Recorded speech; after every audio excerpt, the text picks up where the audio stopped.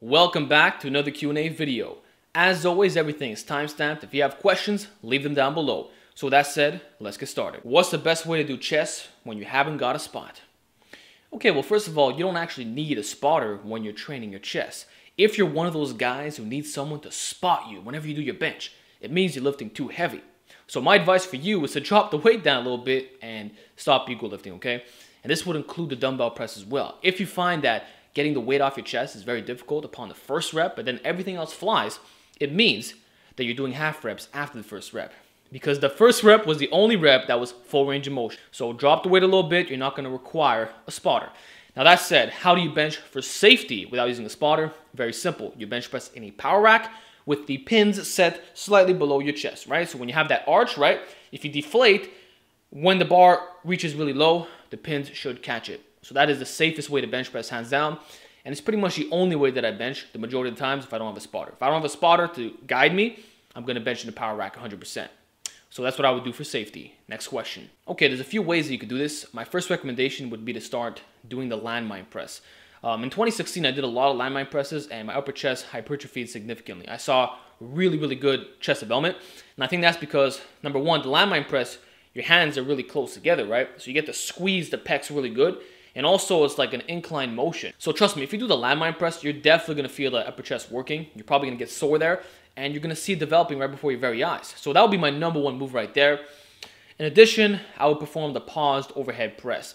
Paused overhead press will definitely build your upper chest. So at the bottom, you want to hold it for 1-2 seconds and then press back up. Trust me, you can build a pretty good upper chest without having to do incline work necessarily. So those will be my two lists for you. Paused overhead press, landmine press. Next question. Hey man, I have strong forearms, but I suck at arm wrestling. Any tips, man? Yeah, you can have strong forearms and a really good grip, but arm wrestling strength is very specific, okay? Arm wrestling strength is pretty much isometric. You have to learn how to get strong in a wrist flexion position and how to be strong in the partial curl position. So my best advice for you is to simply start training like an arm wrestler. Start doing a lot of wrist curl variations. I really like the cables for doing this. You can do a wrist curl like this in a cable machine. You can do it towards you. Try to do a lot of wrist curls, right? You can also do partial preacher curls, which is probably the best way of getting that arm wrestling strength. So take a heavy dumbbell, like 100 pounds or something, and just do quarter reps. Just do this. You know, you can even do it in the cable station. Just try to get some partial rep curls in there. You can even do dead stop pin curls. So instead of doing a pin press, well, you do a pin curl. You set it halfway up, and you're doing 90-degree barbell curls, right? All this stuff is going to raise your partial curling strength, because that's all arm wrestling is. Arm wrestling is, it's isometric. It's your isometric forearm and bicep strength and the curling strength. Because you're never going to be all the way extended in an arm wrestling match. So you just got to train more like an arm wrestler and you should be good. And then also consider doing some arm wrestling sparring. If you're not actually practicing arm wrestling, you're going to get wrecked by a guy who doesn't even do arm wrestling training. Like I know a friend that he's 138 pounds, but guess what? He's hard as hell to beat in arm wrestling.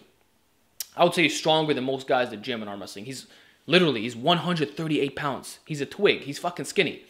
But he's very hard to take down because he's been arm wrestling for over 10 years. So sometimes you could be a great arm wrestler without doing specialized training. Just arm wrestling more will make you more proficient at it. So start getting some matches in, and I think you'll be happy with your results. Next question. How come when I do face pulls, I feel it more in my traps and my rear delts? Yeah, you probably lack the mind-muscle connection, honestly. You haven't learned how to really hit those rear delts, because when I do band face pulls, I just feel two things. I feel my side delts and my rear delts. Like it gets pumped like crazy. And when I do this lift, my development increases like crazy. My shoulders become much more healthy. My development, like size-wise, increases. So for me, it's always been a really good rear delt mass builder. Of course, it hits your traps indirectly, but that should not be the main focus. What you're probably doing is you're squeezing the traps way too much, or you're rowing really low. You're rowing like down here. See, when I do my band face pulls, I'm pulling always to the forehead. I'll pull to the forehead and sometimes even behind the head, you know? So I think if you do that, you should see differences. And of course, maybe control the weight a little bit. Control it and try to activate those rear delts. It's really just a mind-muscle connection type of deal. So that's my advice for you. Next question. You mentioned that you don't do squats for deadlifts, but what about deadlift stance box squat that George Leeman recommends? Yeah, actually, I tried doing that about 3 months ago, and it had zero carryover to my deadlift. I actually lost strength off the floor, so I stopped doing them immediately. Based off, I don't know, like everybody's build is a little bit different, but for me, squats do not carry over to my deadlift. It just does not carry over. And I think that's because I was built to squat. I have really, really good squatting leverages. So when I get better at the squat, that's all that really happens. I get stronger at the squat, but my deadlift sucks ass. In fact, the times where I did the most squats, my deadlift was the weakest. So for my weird anthropometry, squats have very little carryover. And I just find that just doing more deadlifts seems to work best. When I just do deadlift, deadlift, deadlift, hammer it hard with the frequency. When I do block pulls, rack pulls, different variations off the floor, it just shoots up. But when I do squats to assist a deadlift, it just doesn't increase. So I'm one of those guys that I have to do more pulls. The more pulls I do, the more rows I do, the more posterior chain work I do in the form of accessory work, the higher my deadlift becomes. But squatting never carried over for me. I don't know why, but it didn't work for me. So that's it. Next question. I work in construction, so I'm on my feet all day long and lifting heavy objects. How many calories am I burning and how much more should I eat? You see, man, this is really an impossible question for me to answer. Like, it's literally impossible. I cannot tell you how many calories you're burning from your job because I don't know how strenuous the activity is. I don't know how long you're actually doing physical work. I don't know if the jobs vary from day to day. I mean, there's so many variables to consider. It's literally nobody on the planet can tell you how many calories you're burning from a construction job. It's just, I can't answer that for you. So my advice for you is to just figure it out. I mean, you're going to be doing this for a long time, right? That's your profession. How about you just learn more about your body? So yeah, man, I don't know how to help you. You're going to have to figure this out yourself. Look at your maintenance calories, do a little bit of math, experiment with calorie surpluses, calorie deficits. I mean, I cannot help you here. It's literally impossible. But I do know that you're going to have to eat a lot more now that you're doing this physical labor. Guaranteed. So that's that. Next question. Alex, what are 2 or 3 special exercises for the bottom portion of the bench press aside from a pause bench? Thanks. Okay, I'll give you a few ones. Number 1 would be the cambered bar bench press. The cambered bar is basically, it's a barbell that arches. So when you go down, you have extra range of motion. This is going to build excellent bottom strength. Another method you could do is the illegally wide grip bench press. I know Louis Simmons used to recommend this. Basically, you go for a 5 to 6 rep max, but you go outside the rings and you go really, like, you're going to feel your pecs stretching a lot when you do this. Just be careful on the shoulders. Preferably use a suicide grip. So that's another method right there. You can do a lot of dumbbell pressing from different angles. The incline dumbbell press, the flat dumbbell press, high volume, low reps if you want. And you can consider the low pin press. So even the close grip bench, because the close grip bench is a larger range of motion. So when you go back to the wide, the range of motion is decreased a little bit. So now you have a little bit more pop off the chest. So those would be my recommendations for you. Next question. Hey Alex, how do I maximize my trap bar deadlift overload after doing heavy squats? You see, I really don't understand this question. It's extremely vague, and I don't know what you mean by this. What do you mean by overload and after heavy squats? So I can only speculate. My assumption is that you have tired quads after doing your squats, and now when you go do your trap bar deadlifts, you can't lift as much weight because your leg drive sucks. So in that case, I recommend you just pull off blocks. Instead of doing the regular trap bar handle, right? Number 1, do the high handle, so it's going to be less range of motion, and also put it on top of blocks. Take some 4-inch blocks, and you're going to find that the bottom is a lot easier. So you're not going to be limited by your leg drive. You're going to feel it more in the upper back and the traps. So that's my assumption here. Next question. At what point in lifting career do the muscle gaining benefits of a bulk become outweighed by the fat to muscle gain ratio? So basically diminished returns from a bulk, and where do you go from that point? Yeah, you'll find this to be true as you become more advanced because the more advanced you get, the less muscle you gain per year. So when you go on these crazy bulks and you gain all this fat, not much of it is muscle. It's mainly going to be fat. So I would say guys who can benefit from these crazy bulks, typically they're going to be beginners, intermediates. But when you've really been training for a long period of time, it's best to just do a lean bulk or slowly gaining weight over time. Like, it doesn't make sense to go on these crazy bulks and gain all kinds of fat. You're not going to gain that much muscle anyway. It might help you with your strength development. Your measurements are obviously going to go up. So if you're at 16-inch arms at 10% body fat, you'll probably have 17 plus at 20% body fat. So your measurements are going to go up. But in terms of actual muscle gains, like strict muscle gains, doubt you're going to see anything crazy, you know? So you're mainly doing it for strength, if you ask me. You're mainly doing it for leverages, better recovery, but you're not getting much size out of it. Like like if you just did a clean bulk, very slight surplus, very small, and you gain weight slowly over time, I think you'll get very good results like that. You don't have to get super fat, if you ask me. So that's my take on extreme bulking as an advanced lifter. Next question. Yo, Alex, what's your opinion on the fat acceptance movement? Yeah, I don't think it should be accepted whatsoever. You should not accept being fat or being obese because it's not about the looks here. It's about the health. And the fact of the matter is that if you're obese, if you're medically obese, you have all this fat all over your body, you're going to die younger. Your life expectancy is not going to be as high. Your quality of life is not going to be as good. I mean, why would you want to live as a fat person? I don't understand that. I mean, listen, you should never disrespect someone just because they're fat. You shouldn't treat them like garbage. Instead, you should seek to help them out. You shouldn't shame them, but to accept it, I think it's the wrong move. I think we should teach fitness and make guys get lean, make men and women get lean. I don't see the appeal in accepting that you're fat. Like, imagine I have a gut up to here, and I'm like, you know what? I accept it. Fat is beautiful. No, man, listen. It's not about the looks. It's not about that superficial crap. It's about your health. You're going to die younger if you're obese. So why would you continue to brag, oh, I'm fat? No, man. Cut your way back. You don't have to be shredded. You can be 15-20% body fat. That's what I preach. You can be fluffy, but don't be obese. Don't be a fat ass. I mean, it's not good for your health. Your health is the most important thing. I don't accept that. I think it's a bad thing to be obese, to be fat. It's fine to be fluffy, but being fat and accepting it, that should not be tolerated. It just should not be tolerated. Fat is not, it should not be considered a beautiful thing. It should be seen as a disastrous effect to your health. So that's my take on it. Next question. How do I get huge glutes? Best way to build a huge ass is by training like a powerlifter. Hands down. I know that when I do a lot of squats and deadlifts, my glutes get massive. It's actually insane. Especially the squats, man. Do high volume squats. Get your squat up to a high amount. I'm telling you, your glutes, they're going to have no choice but to grow. So I've always found that training like a powerlifter, exactly like one, whether you're running a minimalist system or not, just the fact that you're doing squats and deadlifts and the relevant accessory movements that builds these lifts, I found this to be the absolute best thing in the world for building your glutes. So that's what I recommend. You want some nice legs, nice posterior chain, squats and deadlifts, hands down. So that's my take on it. Next question.